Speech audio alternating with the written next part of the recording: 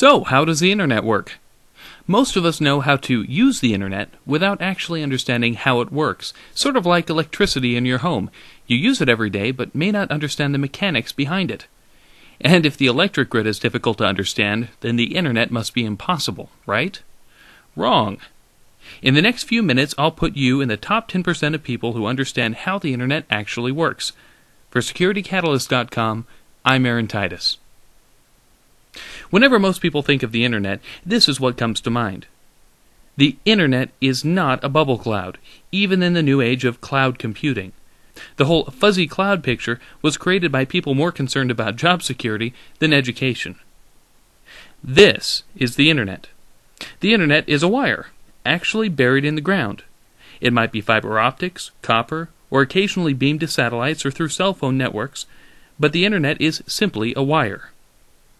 The internet is useful because two computers connected directly to this wire can communicate. A server is a special computer connected directly to the internet, and web pages are files on that server's hard drive.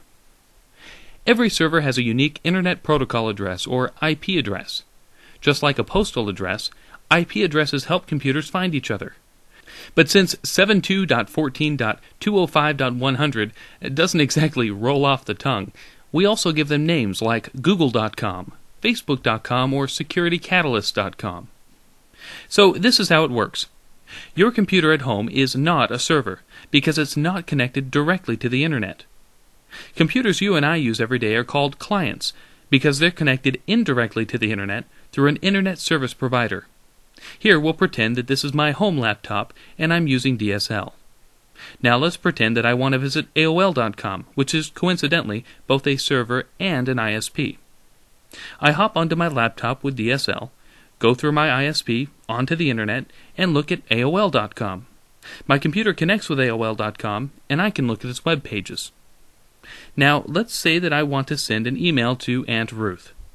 Aunt Ruth has AOL dial-up from home, and I've got a Gmail account. I log on to gmail.com and compose a message to Aunt Ruth's email address, auntruth@aol.com.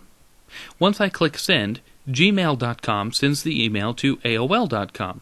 The next day, Aunt Ruth dials into AOL servers and retrieves the email. Whenever an email, picture, or web page travels across the internet, computers break the information into smaller pieces called packets. When information reaches its destination, the packets are reassembled in their original order to make a picture, email, web page, or tweet.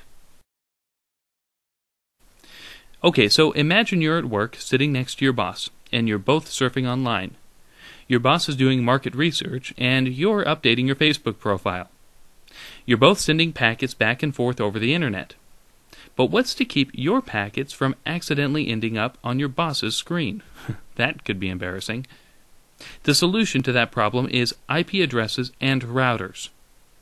Everything connected directly or indirectly to the internet has an IP address. Everything.